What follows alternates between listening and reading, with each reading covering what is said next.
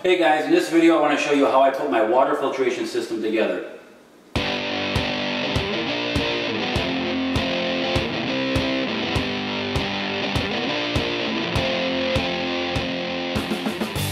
Alright guys, my problem here at my house, I have well water and it gets contaminated occasionally.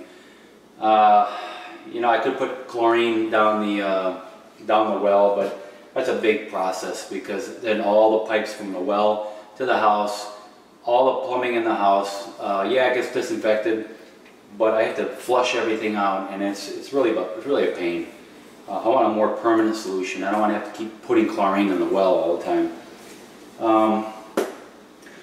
So what I did during the summer is I bought a UV water purifier in hopes that it would kill the bacteria, because my well is contaminated with coliform bacteria. So I put a whole house UV purifier, and I put an undersink UV purifier, kind of a double whammy kind of effect. And it went through a pre-filter, 2 pre-filters, and the UV purifier, and then I had an ionizer to make the water more alkaline. That also had 2 filters. And it worked great for a few months, 2-3 months, and then my water got contaminated again. My test results, which I'll show you here.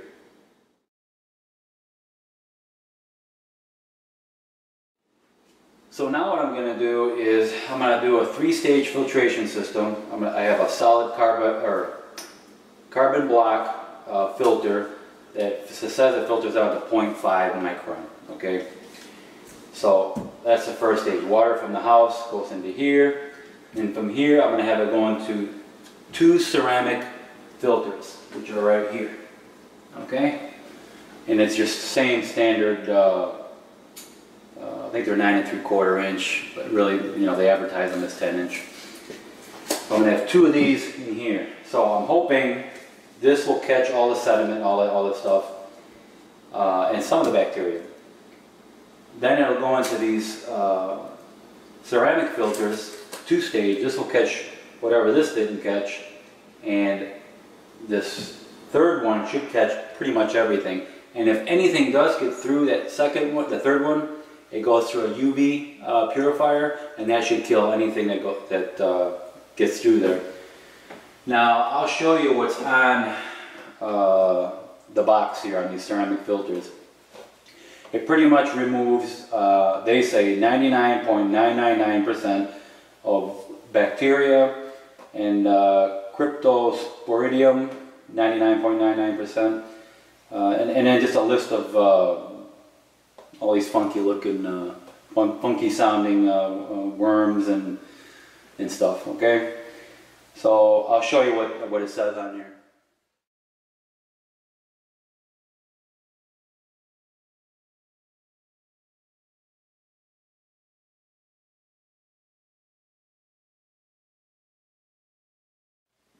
Okay, so I am going to show you my UV water purifier under the sink now. This is the UV purifier.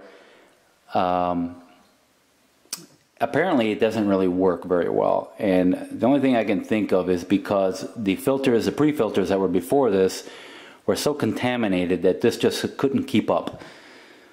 So now with those ceramic filters, I'm hoping that will catch pretty much everything, and if anything slips by those ceramic filters, this should kill it.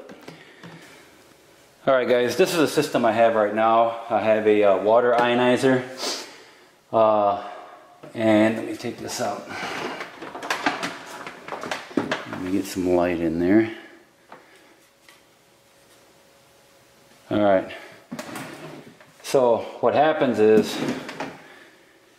water comes out of here and it goes into those 2 pre-filters. I have a 0.5 micron and a 5 micron and then a 0.5 micron, and then from there it goes into my UV purifier, which is that unit right there, and I put that on the door.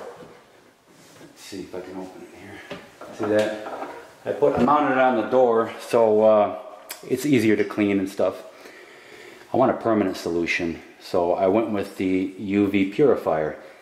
It worked for a while, but it's not working that well anymore. I tested the water again, it came out positive for coliform. So if that come out positive, that means that the filters for this unit right here, which are like $65, $70 each, are contaminated. I can't use them anymore, and they're fairly new.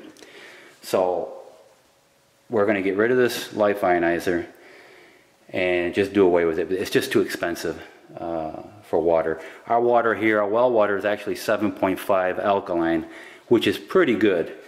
Actually, it's very good.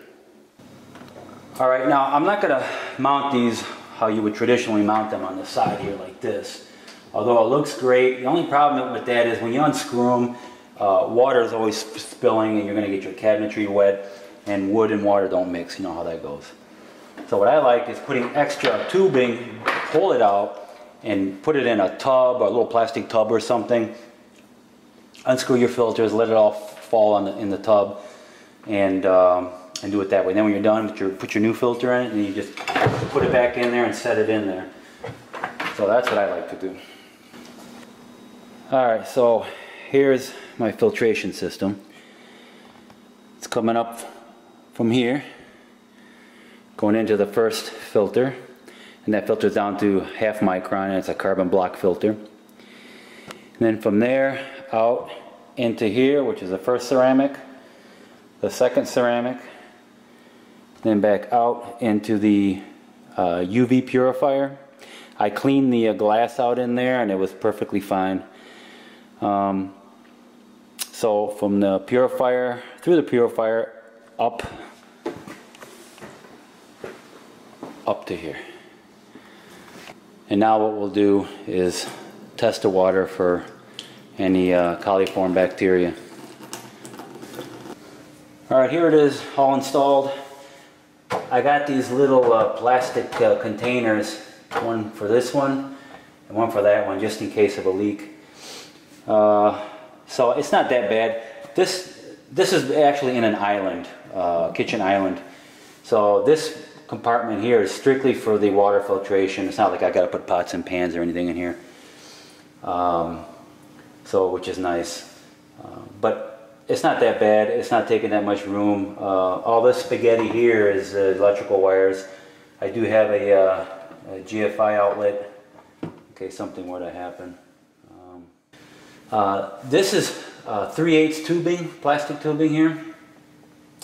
And it's all 3/8 until it gets to the kitchen faucet where it comes out. It's 1/4 inch where it connects there. I got a, I don't know if I can pull it out here.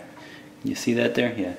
It's 3/8 down to 1/4 inch, and it goes up into the kitchen faucet. So now I'm going to let it run for maybe a few minutes, you know, clear the water out, and I'm going to test it for the coliform bacteria, and we'll see the results in 2 days. Alright guys, now we're going to check it for coliform. I like this kit right here.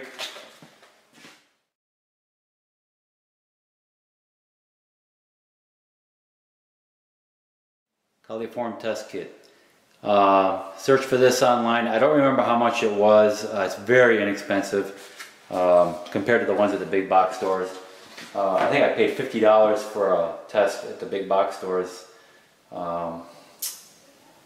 It included though chlorine and iron and copper and all that stuff. But I don't really need that. I know what's in my water and it's pretty good, other than it's contaminated with coliform. But you get five of these little vials, and in the bottom you get this little pill that let me show you one right here. There's like a little pill down there at the bottom. You fill the water up to that line right here, and that pill will start dissolving. And let me see if I have a picture. So this is what it'll look like. The top one is contaminated. You'll have bubbles. All the gel will float to the top. But the bottom one, it'll turn red or yellow, but there'll be no gel floating at the top and no bubbles. And I think I have my old test right here. This is my old one. It turned yellow and the gel floats to the top and it's full of air bubbles. Well, actually that's gas from the bacteria. So that's what you don't want. And that's what I got in my water. So what we're going to do now is we're going to test the water. I let it run for like 5 minutes maybe. Right now there's a lot of air bubbles in the water because the filters just got changed.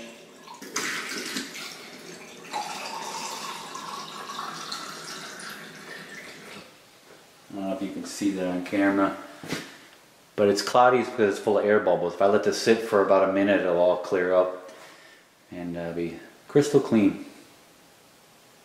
It used to have a foul odor, not no more. Now it smells really good, very clean. See, it's already clearing up. It's just air bubbles.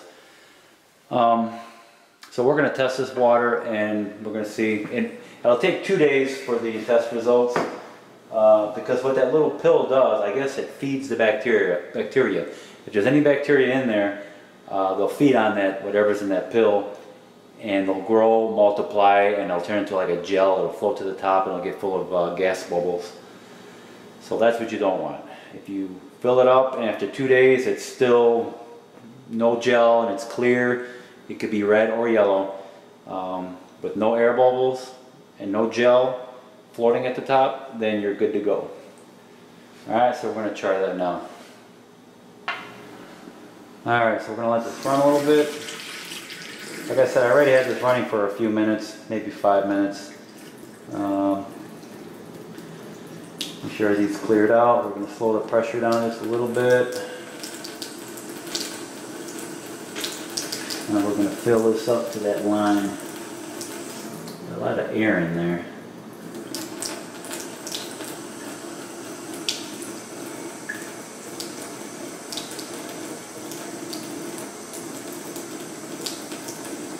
And that's about it.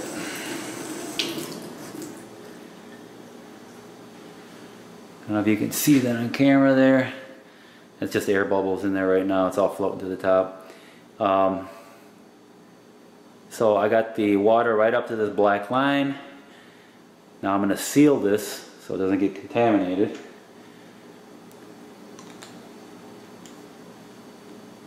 There, now it's sealed. You don't want to shake it.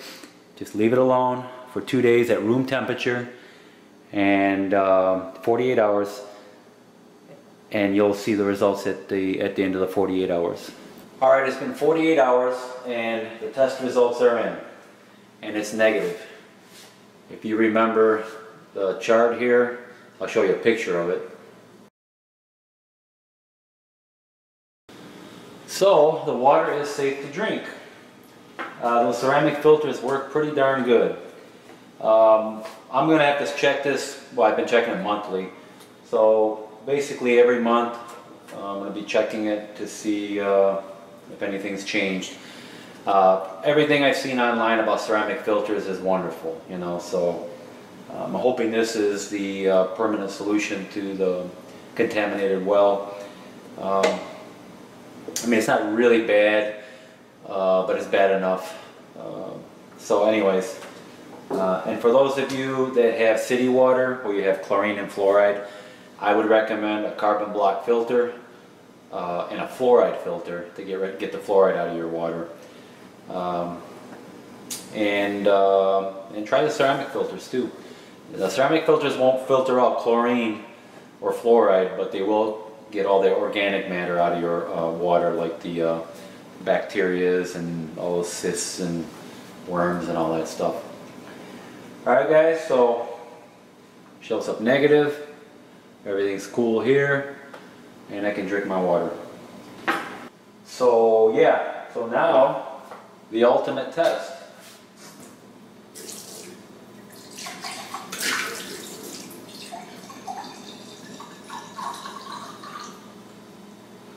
I still got a lot of air in that water.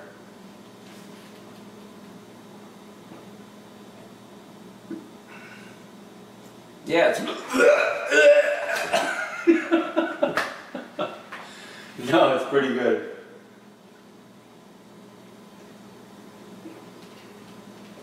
Yeah, it's good. Very clean. Alright guys, thanks for watching. And please like and subscribe, and I would greatly appreciate it. Thank you.